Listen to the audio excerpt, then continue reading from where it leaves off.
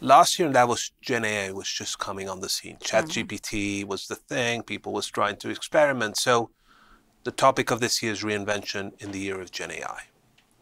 What we found is the reinventors are still a pretty exclusive group, 9%, although we see a big increase in companies with over 50 billion in revenue. So these big giants that have money to invest in their digital core are really putting the foot on the gas.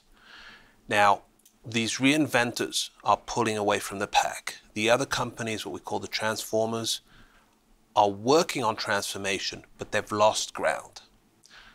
Now, the other thing that we found is that there are a group of companies that are applying Gen AI more broadly and with more intensity.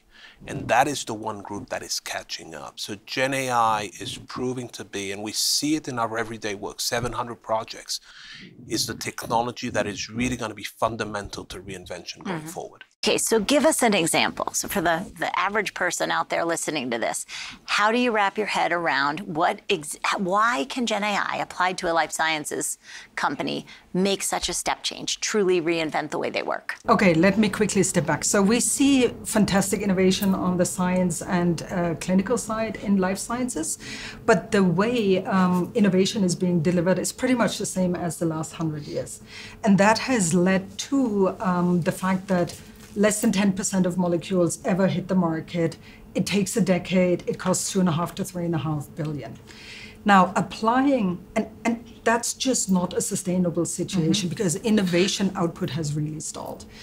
Now, using Gen AI, we do see that new targets are being uncovered, even targets that we found undruggable before.